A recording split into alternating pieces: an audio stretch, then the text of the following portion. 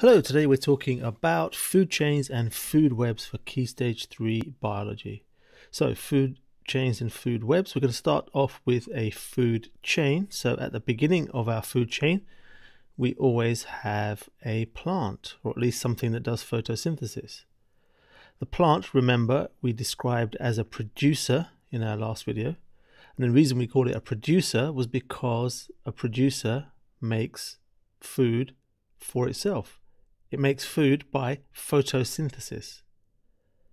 Makes food by photosynthesis. And we said it makes food, and with that food, it makes new tissue, new plant tissue. And we can introduce a new word here. That new tissue can be referred to as biomass. Biomass. That's tissue within a living thing. In this food chain, we have the plant that is eaten by, for example, a rabbit. So the biomass, that plant tissue, and the energy in the biomass and the energy in the biomass goes to the rabbit when it eats the plants. Next in this food chain we have a fox, and again the biomass and the energy in that biomass goes to the fox when the fox eats the rabbit. So this is an example of a simple food chain. A simple food chain. So we can highlight that as one of our key terms. The one issue we have with this particular food chain is that what happens if all the rabbits die for some reason? There could be reasons for that. It could be, for example, there's a disease that kills them all, or there could be some sort of change in the environment change, that's ENV is short for environment, that could cause them all to die. What happens to the fox? Well, the fox would have no food, and therefore the foxes would all be gone too. That would result in the death of the foxes, and in extreme cases we could talk about extinction if it affected all the foxes of a particular kind of species of fox. So this is not very good because the foxes rely on one food source. However, in reality, there's not just rabbits and foxes that live in an area. We have other living things as well. Here on the left, we've got some seeds, and these seeds are also obviously from plants. We then have those seeds that can be eaten by, for example, mice, two varieties of seeds. We have also the plant being eaten by possibly by this worm. The worm could be eaten by a hedgehog. The hedgehog is another food source for the fox, and also the mouse would be a food source for the fox as well.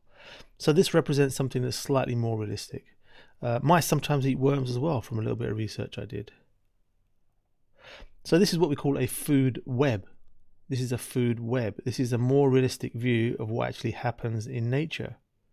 More realistic. And this is actually better because there is more stability in the ecosystem. The ecosystem is more stable. And the reason it's more stable is because each type of living thing has more than one food source. More food sources for each type of living thing. And this is better for the survival of the species in that ecosystem. So here we have a slightly more complex food web, and we can see that there are a variety of food chains in this food web. So there's one, there's another one here with the mice and the owl. We've got the grass, grasshopper, bird, snake, and hawk for a slightly longer food chain. But we have a variety of food chains within this food web. So food webs contain many food chains.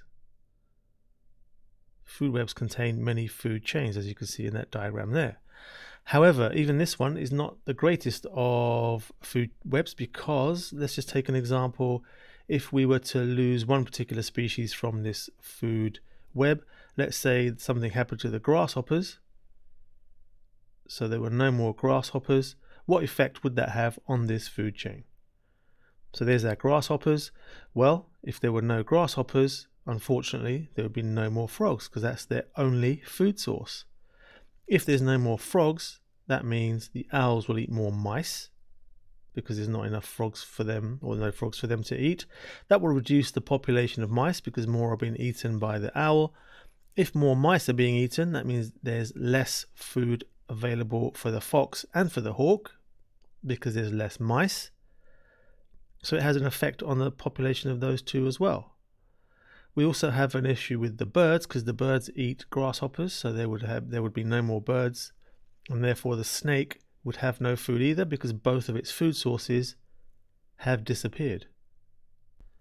And that in turn has more knock-on effects because the hawk would have one less food source for it, and therefore it's going to have less food and make it harder for the hawk to survive. So something important to remember is that the more species we have in an environment, the more species, the better. The more species we have, that means more species means more biodiversity. More species means more biodiversity.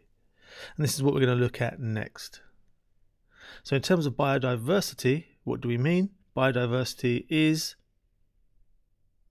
the variety of different species within an ecosystem. So if we look here, we've got a whole bunch of different species. We've got the bees, which are pollinators, which we've talked about previously. We've also got a variety of plants here. So there's a couple of types of plant there. We've got some different ones over here. We've got some grass as well, and some daisies, and a variety of different plants. We have a variety of insects too. A variety of insects. You might just spotted this grasshopper. We've got some woodlice here. We've got some worms, although these are not insects, but we have worms as well, and probably a whole bunch of insects that we can't see. We have hedgehogs, which might eat the insects. We've got mice, which eat a variety of foods. We've got the rabbits there, and the birds that's in the tree there, and also we've got the foxes on the right hand side that you can see, you might be able to see. So very importantly, the bigger the biodiversity, the more stability we have in an ecosystem, and this is better for humans. And one example of why this is better for humans, if you think about bees as pollinators, bees pollinate food crops that humans use. Pollinate food crops, which means we have more food crops, which means we have more food. So there we go, the meaning of food chains, food webs, why food webs are so important, and why something called biodiversity, the variety of different species within an ecosystem, is so important. Just again to highlight the point that we have in almost in the middle of the screen there, the bigger the biodiversity, the more stability, and the reason why that's important because it reduces the dependency of one species on just one other species. Each species is dependent on a whole range of other species, so they are more likely to be able to survive when we have a bigger biodiversity. Okay, so if you downloaded the work along sheet, you could have put these notes on that sheet. If not, it'd be very advisable to make some notes on this for your Key Stage 3 biology. And that's us done for today. Thanks very much, and I'll see you soon.